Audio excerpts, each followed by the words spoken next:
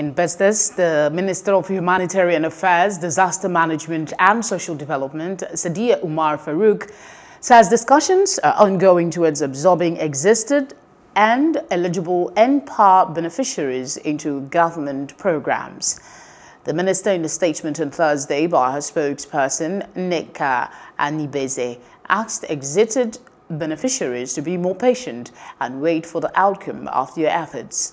The statement said the ministry had requested the details of those affected and the reasons for their rejection from the AGF office and promised to communicate that to them.